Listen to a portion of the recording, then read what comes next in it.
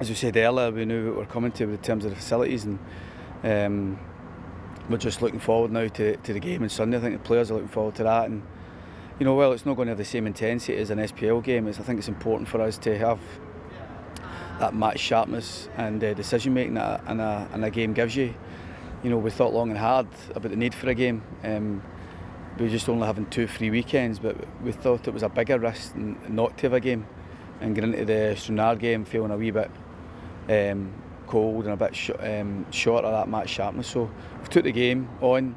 It'll be against good opposition who are looking to build their preparation for their season. And we watched them play the other day, and they're definitely a more than useful side. So I think it'll be a good test for us, and it'll be good for the players. I think when you come away to a training camp, you know, when it's normally pre-season, the players, it's good to have a focus of a game at the end of it. So we're looking forward to that. And you know, the players have been terrific. It's good for them to be about each other, and you know, I think we're hoping that the same kind of things you want from the start of a season campaign, getting off to a good start, you know, getting that focus. We're hoping something similar happens from on the back of this trip, you know, because we want to try and address and attack the second half of the season, and hopefully this has helped.